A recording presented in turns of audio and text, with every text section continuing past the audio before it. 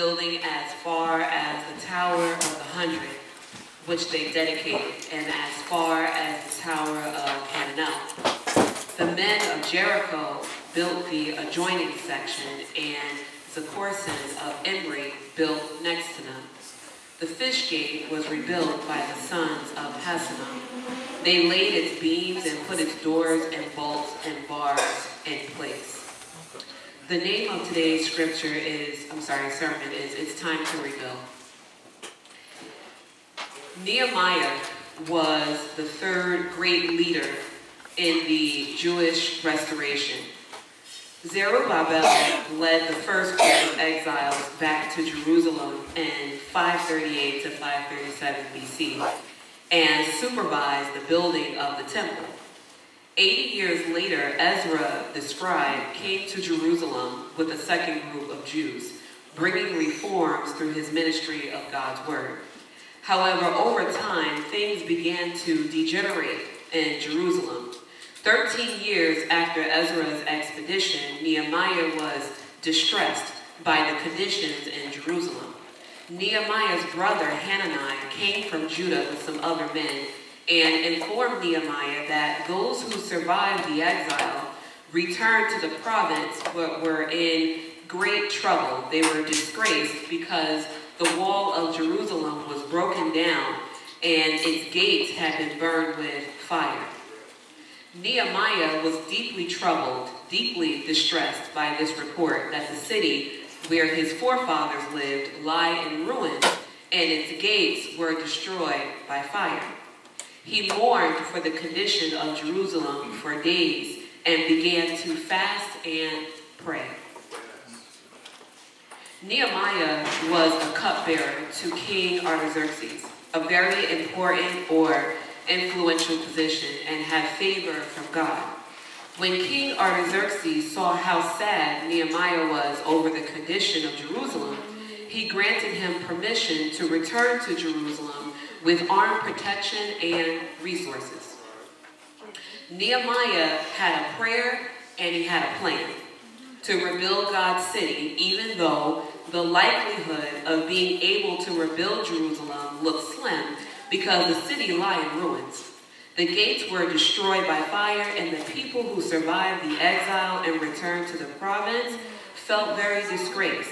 The wall of Jerusalem was broken down. Nehemiah prayed fervently, passionately to God. He acknowledged that the Israelites, including himself, acted very wickedly toward God. He acknowledged that they had not obeyed God's commands, his decrees, or his laws that were given to them through Moses. He also asked for favor from God after he acknowledged the sins of the Israelites. He did not try to take on this great task or project on his own skill, ability, or merit. Through the king, God granted him armed protection and resources to take to Jerusalem to begin rebuilding the wall. In chapter 2, verse 8, Nehemiah said, "Because the gracious hand of my God was upon me, the king granted my request." His request was to return to Jerusalem and rebuild Jerusalem's wall and gates that were burned by fire so the Israelites would no longer be disgraced. God's city lay in ruins because of Israel's idolatry and wickedness, and Nehemiah was determined to rebuild it. The book of Nehemiah is a great example of the success that can be accomplished when God's people have a dedicated, discerning zeal for the work of God. According to the dictionary, zeal is a great energy, a great enthusiasm in pursuit of a cause or an objective. Nehemiah and his co-laborers were focused and on a mission to begin to rebuild God's city. Nehemiah surveyed the ruins of the city independently, and in an organized manner, he assigned tasks to all who were willing to participate. Men, women, priests, artisans, princes, rulers, commoners, all labored side by side. They worked as a team, joined together by a common zeal. Their goal to rebuild Jerusalem, God's city. Each person or group dedicated to the details and the grunt work necessary to repair his or their section of the wall with a strong foundation. There was only one case of disunity. The nobles of Tekoa did not want to put their shoulders to the work under their supervisors in chapter 3, verse 5 of the book of Nehemiah. However, the other men of Tekoa completed not only one section of the wall, but two sections of the wall. Even though this one case of disunity occurred, each person or group realized that even though they were assigned to one part of the wall, it would take the collaborative effort of all of them to have a completed successful project as an end result, one that they could all be proud of, which is why they had to work as a cohesive unit. They understood the concept that the church was one body made of many parts, and that each part had its own role to play. No one left their role to interfere with someone else's role. Each person stayed in their own lane and used the gifts and talents God gave them to do the work that they were assigned to. There was no task that was too big or too small.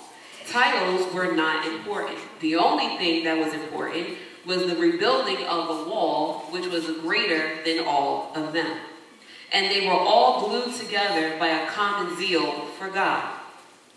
Through King Artaxerxes, God gave these men and women the authority to rebuild, and they took the work seriously and they accomplished the task. They were not only building a wall, but they were building a community. They were building a family. They were building unity in Christ, and they were glad to do the work. Yesterday, we went to the quarterly conference. And when we went to the quarterly conference, Elder Maven stated that it was time to make the church great again. And we can learn a lot from this scripture about the book of Nehemiah, chapter 3, 1 through 3. So it says, how can we make the church great again? And what does he mean when he says make the church great again? So he explained yesterday that, he was playing off of President Trump's words about making the United States great again. But that wasn't the point. The point was that the church is not exactly where it needs to be today. And so what can be done in order for the church to get back to its original intent, the way God planned for it to be? And so he brought up the book of Acts. And he said that if we look back at the actions and the mindset of the first church, led by the disciples in the book of Acts, then we would have a starting point about what we're supposed to do when we're in the church. So in the book of Acts, I looked it up and I read through it, and it said they all joined together constantly for prayer. They consistently sought Jesus' face when he departed from them. They were witnesses to the fact that God had raised Jesus to life, testifying that he was the Christ. They were filled with the Holy Spirit. They were baptized in the name of Jesus Christ. They devoted themselves to the apostles' teaching about Jesus and fellowship and the breaking of bread and prayer. Everyone was filled with awe, and many wonders and miraculous signs were done by the apostles. All the believers were together and had everything in common.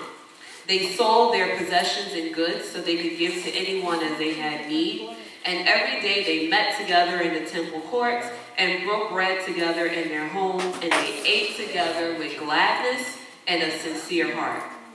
They praised God and they enjoyed the favor of all the people. Due to their actions, the Lord added to the church daily those who were being saved. So why am I telling you all of this? Why am I going back to the early church? I'm going back to the early church because it's time to rebuild. I said earlier, this is not one of those hallelujah sermons, but I'm going to say what God gave me to say, and I'm not going to be apologetic about it. So it says here, it's time to rebuild. So for the past year or so, I have heard Elder Maven say that we have to review our practices and we have to determine how we can move forward and move closer to being the church God called us to be. He said it on more than one occasion. If we focus on the scripture at hand, we can learn from Nehemiah how to move forward when it appears as if the state or conditions of the church is at its worst. When Nehemiah heard of the condition of the city of Jerusalem from his brother, he sat down and he wept. He was grieved by how the great Jerusalem, the city of Almighty God, had fallen. Not due to any lack on God's part, it wasn't God's fault, but due to the Israelites' unfaithfulness to God and their wickedness. He mourned, he fasted, he prayed day and night before the God of heaven for days on behalf of the people of Israel. He acknowledged and confessed the sins of the Israelites, including himself and his father's house, that were committed against God. He acknowledged how God warned the Israelites in advance of what would occur if they were unfaithful. He told the Israelites he would scatter them among the nations of the earth if they didn't remain faithful. But if the Israelites returned to God and obeyed his commands, then God would gather the exiles back from the farthest places on the earth and bring them to live in a place that he would choose as his dwelling, where he wanted his name to reside. God would give them another chance if they repented. To move forward and begin the process of rebuilding, the next step for the members of Williams Chapel is to pray individually at home about what task or assignment God needs each one of us to complete, and then come together as a collective to kneel before God, acknowledge that we have fallen and that we are not operating as the way that he called us to be. We have to fast and pray about what to do next, and then do it with the dedication and zeal exemplified by Nehemiah and his co-laborers in Christ. Each group or individual doing his part to his or her best ability, relying on God to grant us favor and rebuild what has been broken. It's time to return to the beliefs and activities carried out by the first church and disciples, so God will draw men and women and children into this house. Activities that we do in the church, we all mean well. So activities that we do in the church, anything that we choose to fundraise, we all mean well by it. But the question that we just have to start asking ourselves is, are we doing all that God intended for us to do? So are we down here on earth in Passaic being the salt and the light of the earth? Or are we doing other activities just for the purpose of fundraising? And I know that fundraising has its purpose, I understand. But it's just something that we just have to look at. If we are doing what God called us to do, then let us do it with joy and gladness if we go into this self-reflection. As the elder stated yesterday, people are glad to go to a party. I was glad to go to my class reunion last week. I am glad when people throw a birthday party for me. We are excited to go to football practice, cheerleading practice. We're glad to get in a car and drive for 2 hours and go to an amusement park. And some people are glad to get up and go to work if they love what they do. But are we happy when we come to church? Do we come into God's house with a sense of joy and gratitude? Or do we come into his house as if we're only here because we feel as though it's an obligation or a duty? God does not need our hallelujahs. He can enable the rocks to praise him if he wanted to.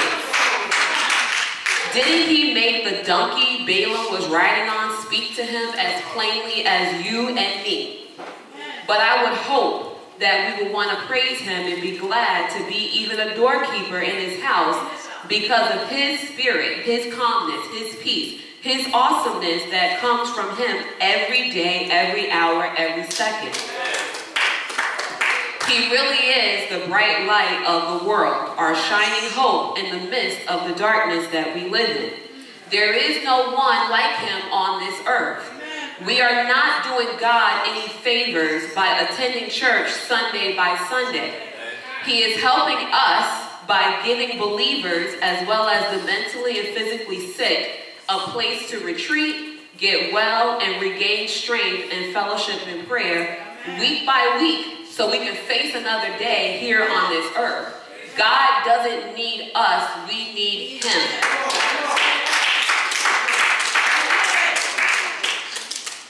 If we ask ourselves the question as to whether or not we are doing what God called us to do, as Nehemiah reflected on the actions of the Israelites, and if the answer comes out to be no, that we're not doing what God asked us to do, then it's time to rebuild and change our practices. It's time to look at what the Bible asks us to do and do it while we still have breath in our bodies on this earth. It's time that we consistently do right by God with the zeal, enthusiasm, and dedication exemplified by Nehemiah and the early saints. They were glad to gather together. They found joy and they found comfort in each other's company. They just wanted to dwell on the word of the living God and be disciples, sharing the message to whoever would listen. Nehemiah had a passion for the truth of God's word no matter what the cost, no matter what the consequence. He was determined not to let anyone distract him with nonsense or slow him down from completing the plan that God gave him to rebuild God's city. It is a zeal that we must pray to God for so we can get back up out of the state that we are in today, Williams Chapel. And if God, in his infinite mercy, hears our prayer and forgives us, grants us another chance, and gives us the authority and resources to move forward as he did for Nehemiah, then when we are done with our projects and tasks that we have undertaken, we need to dedicate it back to the Lord as Nehemiah and his co-laborers did. Because only what you're going to do for God or for Christ will last. Even when I say that right now, I work a lot. I've always worked a lot. It's a problem that I have to a certain degree. So I'm just going to talk to you for a second. And as I get older, I'm starting to understand that it is better to serve God and have one handful of toil and one handful of tranquility instead of having two handfuls of toil for this world and things come to naught. So if I'm going to work that hard, I might as well work hard for God, which is going to reap a bigger or a better benefit.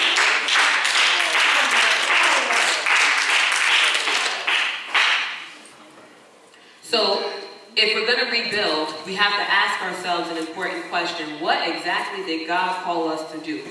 What did he intend for man to do while he was here on this earth? What habits can we lay to rest in our individual lives that cause us to tread further and further away from what God called us to be? What practices are missing from this church that causes us to be farther away from what we were called to be as a body of Christ? When Jesus preached the Beatitudes on the mountain, he explained exactly what God called us to be. He said we are to be the salt of the earth, the light of the world, both individually and collectively. He said, blessed are the meek, the quiet, the gentle, the humble, the obedient, for they will inherit the earth. He said, blessed are those who hunger and thirst for righteousness, for they will be filled. Blessed are the merciful, for they will be shown mercy. Blessed are the pure in heart, for they will see God. Blessed are the peacemakers, for they will be called sons of God. Blessed are those who are persecuted because of righteousness, for theirs is the kingdom of heaven. And blessed are you when people insult you, persecute you, and falsely say all kinds of evil things against you because of him. Rejoice and be glad, because great is your reward in heaven. For in the same way they persecuted the prophets who were there before you. He called us not to be angry at our brothers, so we will not be subject to judgment. He called us not to resist an evil person. He called us to give to the one who asks you and to not turn away from the one who wants to borrow from you. And he called us to give to the needy in secret, because your Father who sees what is done in secret will reward you. He called us to love your enemies and pray for those who persecute you, that you may be sons of your Father in heaven. He causes his sun to rise on the evil and the good, and he sends rain on the righteous and the unrighteous. Whenever it rains, God doesn't say, let the rain fall down on that house at 286 Henry Street, but don't let it fall down on the rain or rain at 287 Henry Street, regardless of who lives in both houses. He gives to both. He called us not to worry. He called us not to judge. And last but not least, he called us to go and make disciples of all nations, baptizing them in the Father and of the Son and of the Holy Spirit, teaching them to obey everything he commanded the disciples to do. To conclude the Sermon on the Mountain, Jesus said, everyone who hears these words of mine and puts them into practice is like a wise man who built his house on the rock. The rain came down, the streams rose, the winds blew and beat against that house, but it did not fall, because it had its foundation on the rock. And after he gave the Great Commission, he says, surely, if you do these things, I am with you always to the very end of the age.